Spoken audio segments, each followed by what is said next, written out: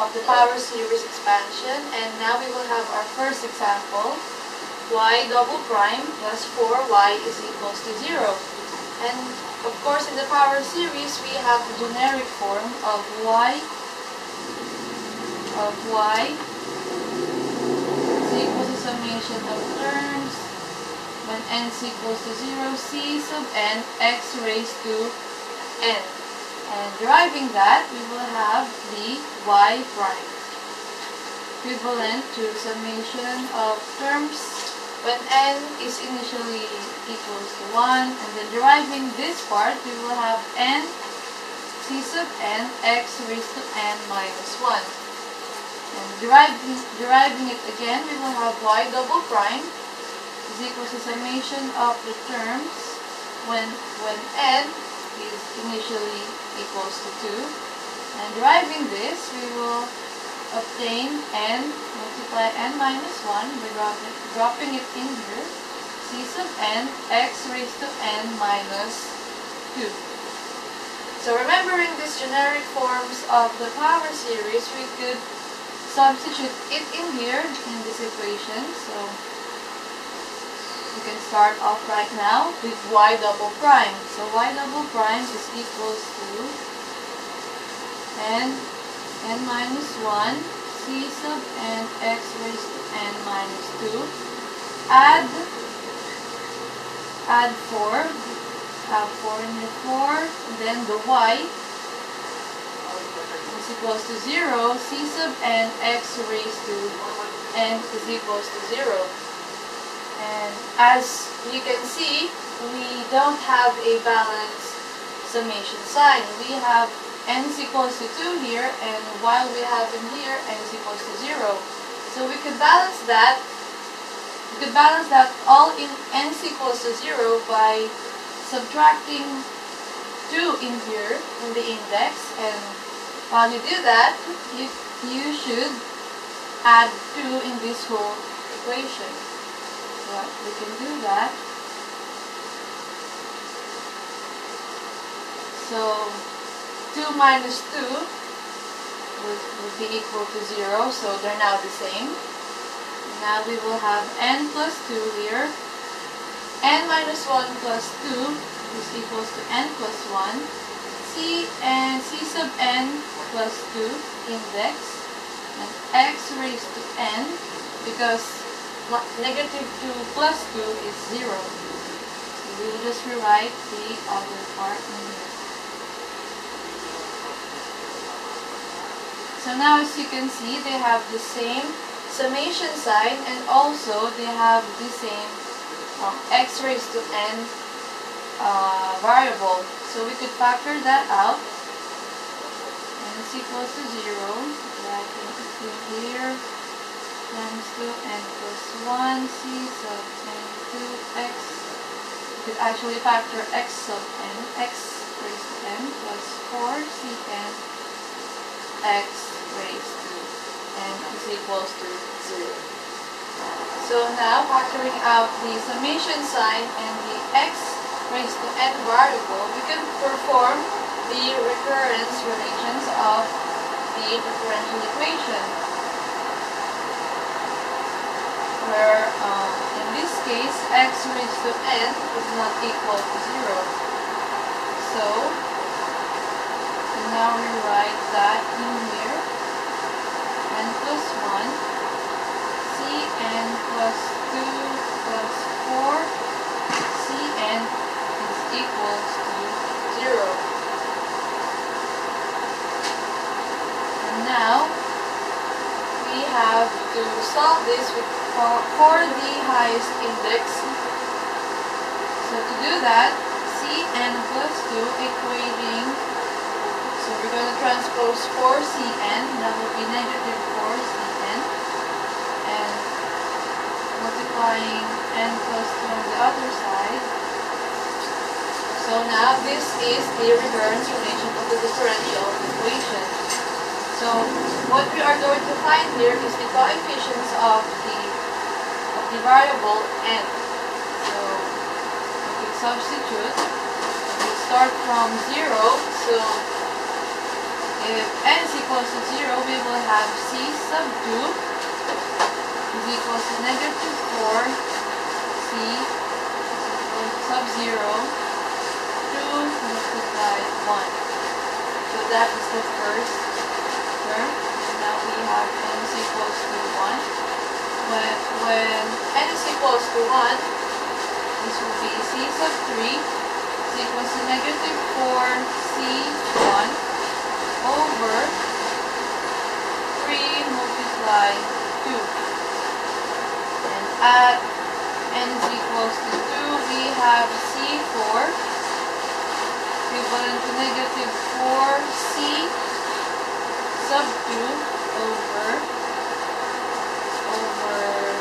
4 multiplied 3.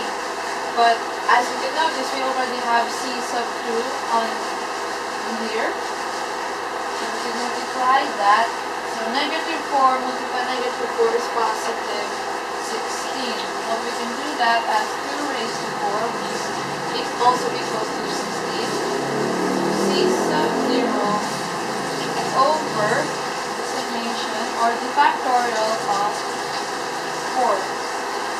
And we now have C sub 0, C sub 1, C sub 2, 3 and 4. We now solve for the whole expression. So we have the y variable as summation of n is equals to 0, c sub n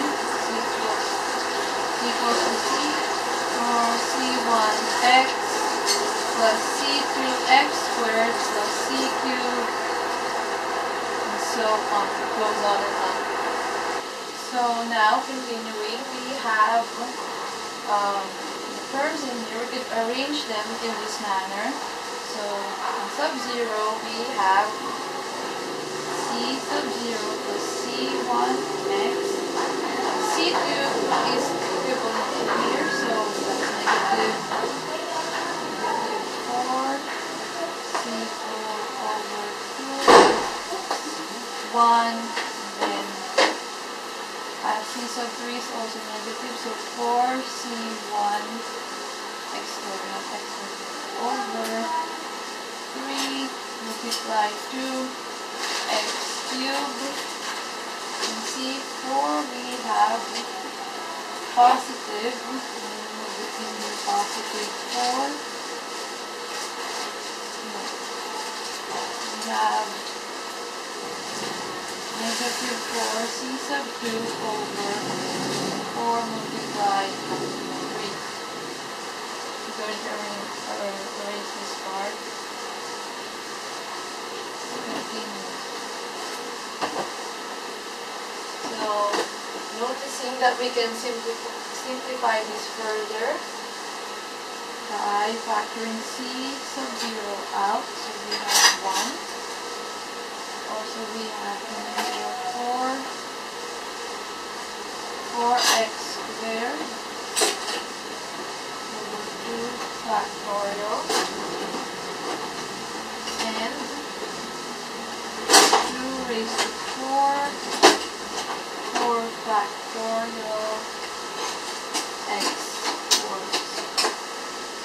That contains row of c sub 0 plus c1. We have c1 as x minus 4, 3 multiplied 2x cubed plus 2 raised to 5x 5 factorial plus. You will actually obtain these terms by substituting n with 0 and 1, 2, 3, 4, 5, and furthermore. So we will have this. Now we could actually see that we could still simplify this further.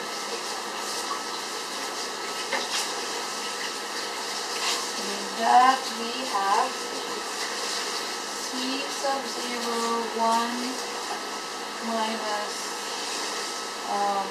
that's actually 2 if you factor out 4, you could have 2 raised to 2. So that's this 4. X squared plus 2 raised to 4. So factorial x4 plus, and then we can have c1 x minus, so you could actually take out all of the 2 and divide that in here. So we have 2x minus 2 cubed over 3 factorial x cubed plus 2 raised to 5 factorial x raised to 5, and furthermore. So now further factoring all of this, we will have c sub 0 1 minus 1 over 2 factorial 2x raised to 2 plus 1 over 4 factorial 2x raised to 4 1 plus c sub 1 over 2x minus 1 over 3 factorial 2x cubed raised to 3 plus 1 over 5 factorial 2x raised to 5 plus so on. So as you can notice,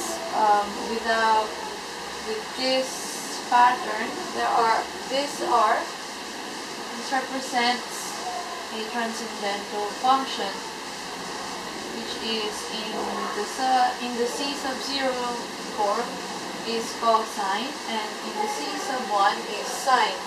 But with the 2x in here variable, we could actually write them like this: c sub 0 cosine 2x plus c sub 1 over 2 sine 2x. So now that's the answer for the problem y double prime plus 4y is equals to 0.